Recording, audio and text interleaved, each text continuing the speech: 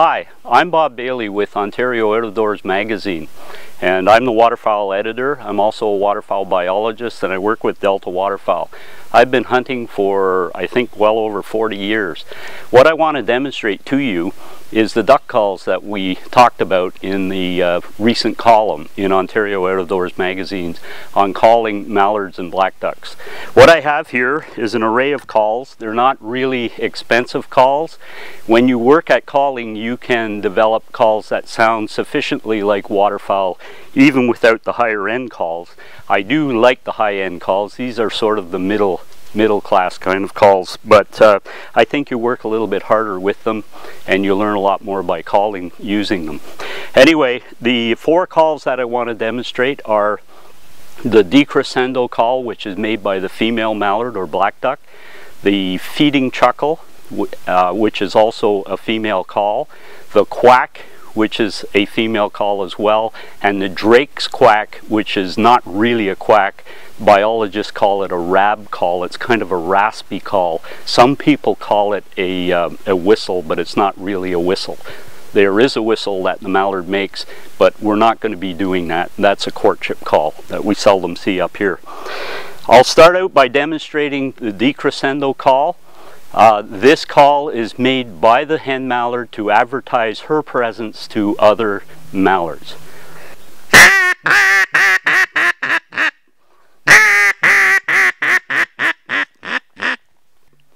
Now, that call is modified in calling competitions. When the birds are far off, they modify the decrescendo call to be a little bit louder, and each note is a little bit longer, and they call that the hail call. So I'll give you a shot of that on this on a different call.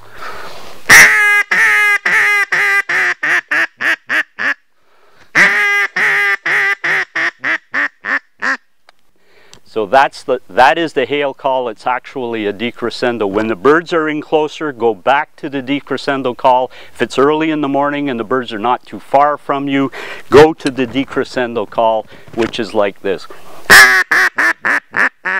Some of the hens will make an abbreviated call at times, abbreviated decrescendo call at times in the fall, which is also useful to know, and it's kind of like this.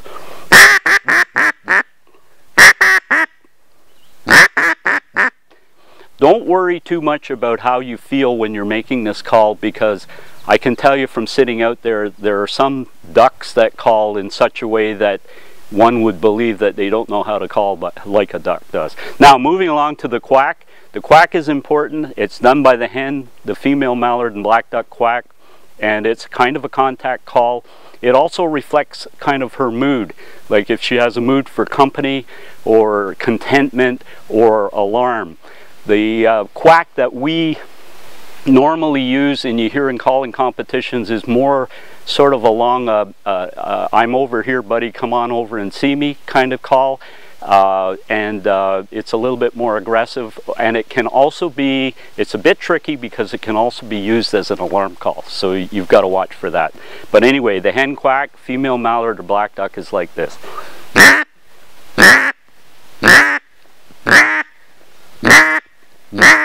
Make sure that when you're calling like this, you move back and forth as well to spread the calling out, make it sound like it's coming from different directions, call behind you. Now, the sort of more aggravated call that will get their attention is, and I know some of you are saying, well, what's he doing? Well, what I'm doing is I'm grunting into this call, and you can say wick, or you can say quack, or whack, or some variation. Listen to the ducks out there and try to develop your own word that you might use. Bring the grunt from your chest right up into the call, so it sounds like this.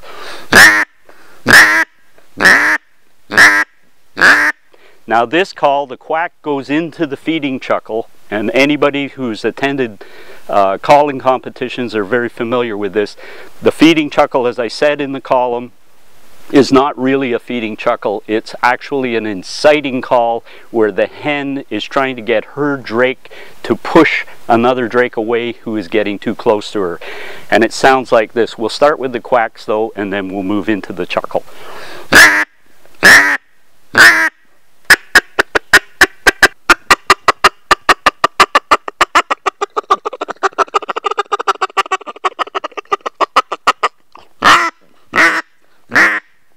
that's the feeding chuckle, but it's actually an inciting call. I don't find it that effective because basically the hen is saying, get out of here, kind of thing. So I use that fairly sparingly while I'm hunting. And the final call I don't have a call for. It's the Drake call, and it's a Rhab call, and once again there's a lot of variation in it, but it sounds basically like this.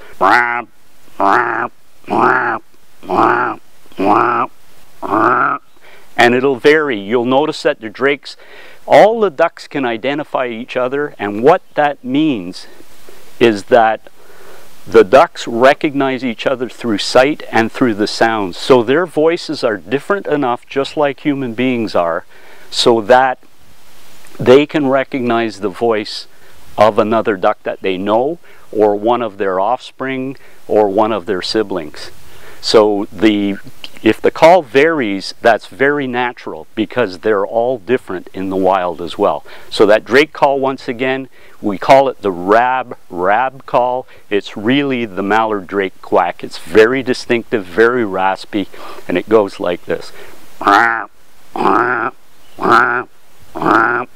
if you use that call when the birds are close but not yet in range, especially on lone drakes, it can be very effective. So if he's circling and he's thinking about coming in but not quite ready to come in, you don't want to blast him with a decrescendo, because all of a sudden you go, whoa, what's that? I didn't know there was a hen here. But he knew there was another drake there, and they like the company of another bird. You'll often see two drake mallards together, 2 or 3. They really like the company of their buddies if there aren't any hens around. So don't surprise them. Just use that call nice and quietly, especially early in the morning.